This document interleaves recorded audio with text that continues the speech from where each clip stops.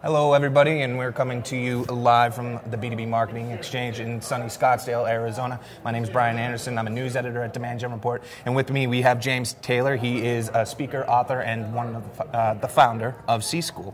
Pleasure to have you here today. It's a great pleasure being here in sunny Scottsdale. Sunny Scottsdale. How's the event? How is the conversations going on and the sessions? How are you liking them? Do you know what I really like about this event is you have such a mix of different types of B2B marketers. So, earlier yesterday I was talking with one of the biggest telecom companies in America, who has one unique set of challenges. And I've actually just come from speaking to someone, and they are the marketing department in their organization for a trucking company. Mm-hmm. So it's this real mixture of different types of challenges they have. So I love having conversations with people that have, they're doing different types of marketing work. Yeah, it's great to hear, and it's great to have all those folks here with us as well. And one of the main themes of the event is the idea of going beyond the brand and having conversations with those humans and being able to have personalized messaging and create relationships with them. An important way to get to that is through creativity, which is the main focus for you at C School and as well as for your session. Yeah. So tell us a little bit more about the importance of creativity to go beyond the brand and talk to those humans behind it. Yeah, so I think that one of the things, the big themes we've heard this week is that, when B2B marketing, but in B2B, it's still people. Mm-hmm. We're still having conversations with people behind it. So where the kind of creativity piece comes in is because I'm going to be speaking a lot about the age of disruption, all the technological changes that are going to be happening over the next few years because of AI, robotics, automation. And because of that, one of the results is that creativity is going to end up being the third most important job skill. It's going to become more important than negotiation skills, for example. And a lot of companies are now having to kind of rethink. So we have all this incredible technology. So us as the human bit in the conversation, what's our role? And our role is really to be creative, to be innovative, to really push the boundaries in terms of what we do as marketers. Yeah, definitely. One of the things that's driving that innovation is or that disruption. I mean, is the technology behind it. Yeah. We have artificial intelligence, we have machine learning, we have chatbots, we have automation in general. Yeah. How is that type of technology, how is that type of disruption impacting the human's ability to be creative?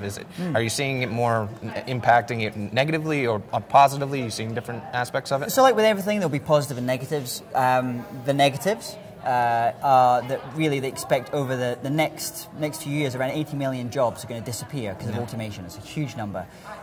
Here in the US, it's about 47% of jobs are going to fundamentally change, or they're going to disappear because of automation. So that's the negative side. There will be obviously a lot of new jobs created that we haven't even thought of yet. So that's on that part. Now where the creativity piece then starts to come in is, so we know that these jobs are going, so where does the AI fit with the creativity? And one of the examples I use is Jack Ma, who's the founder of Alibaba, that was the largest B2B marketplace, did like $30 billion last year. And he talks about this idea that because that AI is going to be changing things fundamentally, we have to focus on the most human resource, which is our creativity. Because frankly, technology like AI, there's no point in competing with them. They're going to do it better than us. Yeah. So we have to do the things that we're really good at, which is thinking creatively, thinking strategically. And I think where the big opportunity lies for ourselves as marketers is that blend. I talk a little bit about this idea of centaur marketing, like the half man, half horse mythical creatures. Yeah. And I think that's where we're going to start to go in, because what you're starting to see now is some of the best systems are what we call centaur systems. So they're matching, it's like an AI working with a human together. And they're getting better results than any human can get on their own and any AI can get on their own. So I'm going to be talking quite a lot about that and what that means and giving some examples of how that's going to be affecting the work that we do. Yeah, we're touching on a lot of great things that are going to be happening at your closing keynote later on today. Are there any other key takeaways you're hoping to really dive into during the session? Can you give a little sneak peek of anything else that we're going to be talking about? So I'm going to be talking a lot about collaboration, because I think this is where we're going, and this is one of the things we've been hearing a lot at this conference, is this idea of like, how can we change the way that we collaborate, especially because of AI and stuff.